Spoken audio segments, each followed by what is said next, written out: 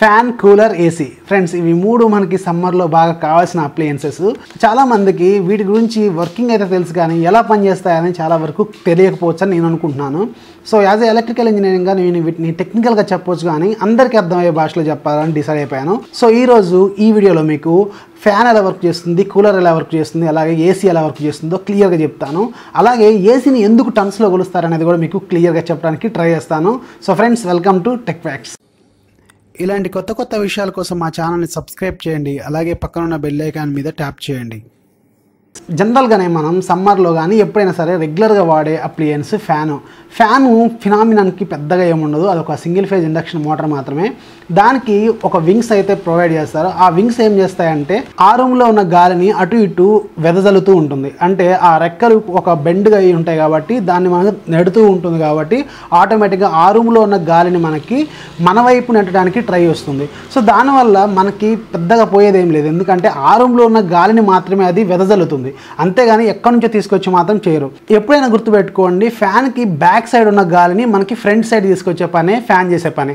ఇక మనం వీటిని ఎగ్జాస్ట్ ఫ్యాన్ లాగా కూడా కొంచెం వాడుతూ ఉంటాం. అంటే మనం టాయిలెట్స్లో అంటే పెట్టుకుంటాం కదా, కిచెన్లో కూడా.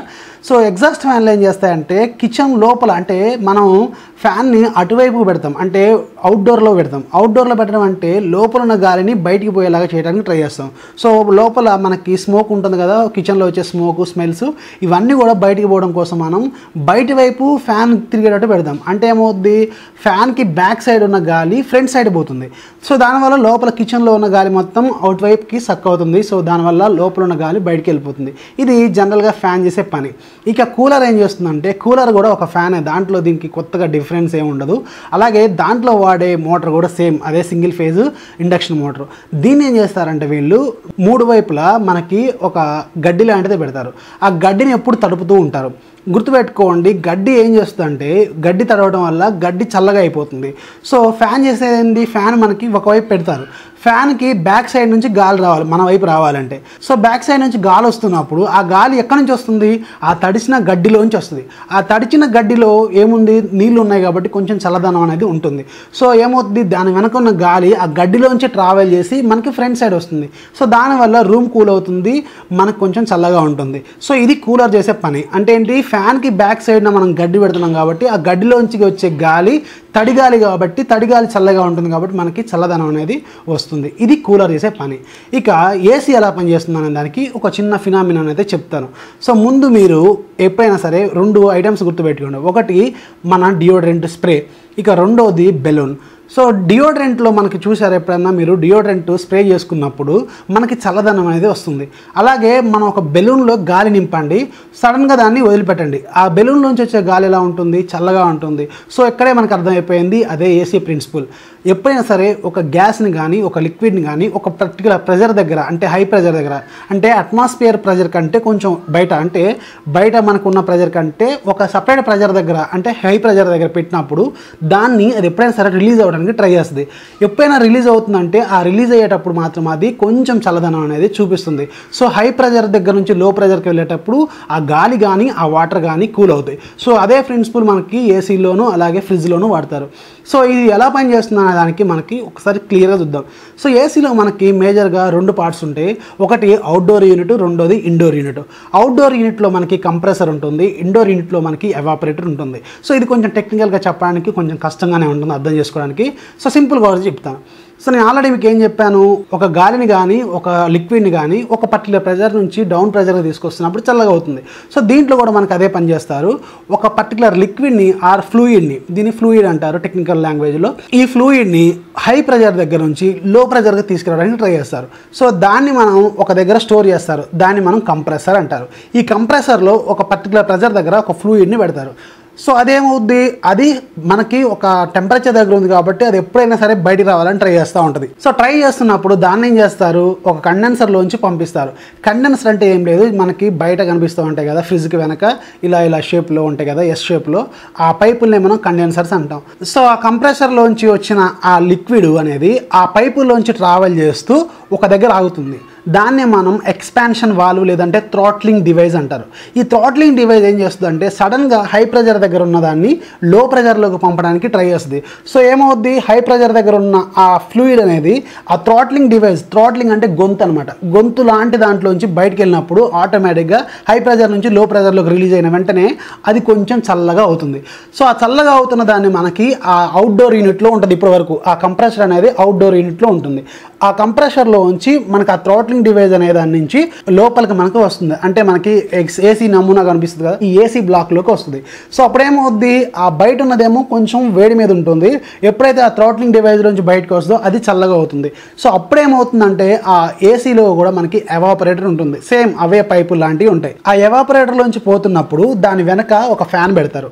సో ఏమవుద్ది, చల్లదనానికి బ్యాక్ సైడ్ మనం ఫ్యాన్ పెట్టాం. ఫ్యాన్ పెట్టినప్పుడు ఏమవుద్ది, ఫ్యాన్ అనేది బయట ఉన్న గాలిని అటువైపు నెడుతూ ఉంటుంది. సో అంటే ఏంటి, ఇటువైపు ఫ్యాన్ ఉంది, ఇక్కడ ఎవాపరేటర్ ఉంది.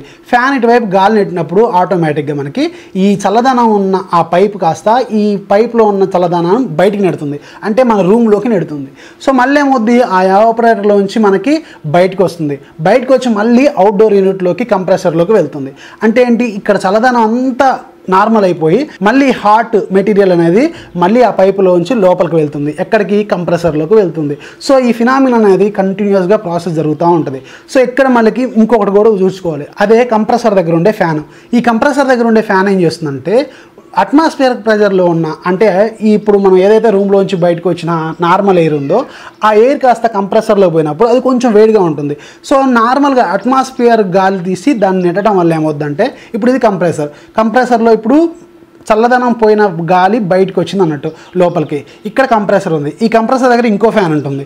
దీన్ని ఏం చేస్తుంది, ఈ గాలిని కొంచెం ఈ కంప్రెసర్ని కూల్ చేయడానికి చేస్తుంది. అంటే ఈ కండెన్సర్ దగ్గర వేడిగా ఉంటుంది కదా, ఈ వేడిని కూల్ చేయడానికి ట్రై చేస్తుంది. ఏమవుద్ది, మళ్ళీ నార్మల్ ప్రెజర్లోకి వస్తుంది.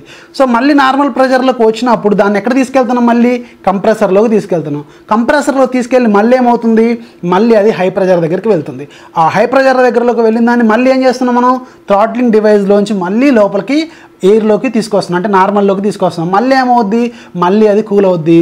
మళ్ళీ ఇక్కడ రాగానే మళ్ళీ ఇక్కడ ఫ్యాన్ ఉంటుంది, ఈ చల్లదనాన్ని లోపల నెడుతుంది. సో ఈ ప్రాసెస్ అనేది కంటిన్యూస్గా జరుగుతూ ఉంటుంది. దీనివల్ల మన రూమ్ అనేది చల్లబడుతుంది. సో ఇది ఏసీలో జరిగే ఫినామినన్. సో అర్థమైంది కదా, ఇదే ఫినామినన్ మనకి ఫ్రిడ్జ్లో కూడా జరుగుతుంది. సేమ్ మీరు fridge design AC design same ఒకటి, కాకపోతే వాటి లెవెల్స్ వేరు ఉంటాయి, కానీ జరిగే ప్రాసెస్ మాత్రం సేమ్ ఇదే. సో ఇది ఏసీ ఇలా పనిచేస్తుంది, మనకి ఎయిర్ చల్లదనాన్ని తీసుకొస్తుంది. ఇక్కడ కంప్రెసర్ దగ్గర ఉన్నదేమో వేడి ఉంటుంది, కంప్రెసర్ దగ్గర వేడి పోతుంది, మళ్ళీ థ్రాట్లింగ్ డివైస్లోంచి బయటకు వచ్చి మళ్ళీ ఇక్కడ చల్లబడుతుంది, మళ్ళీ చల్లదనాన్ని రూమ్లోకి నెడుతుంది, మళ్ళీ బ్యాక్ కంప్రెసర్లోకి వెళ్తుంది. ఇదే జరిగే ప్రాసెస్.